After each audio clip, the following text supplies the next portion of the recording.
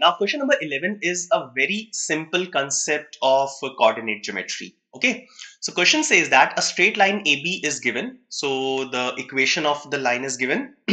Find the length of line AB that is intercepted by the coordinate x's.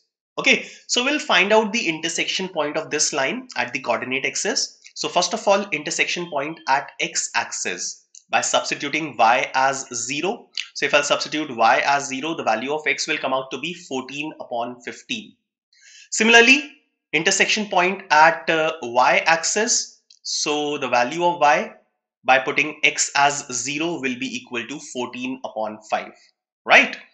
Now the length of AB, the length of the intercept by the coordinate x's will be equal to, using the distance formula or the Pythagoras theorem, so it will be equal to 14 upon 15 whole square plus 14 upon 5 whole square and whole under the root. Okay, now you just need to simplify this. So 14 upon 5 can be taken common.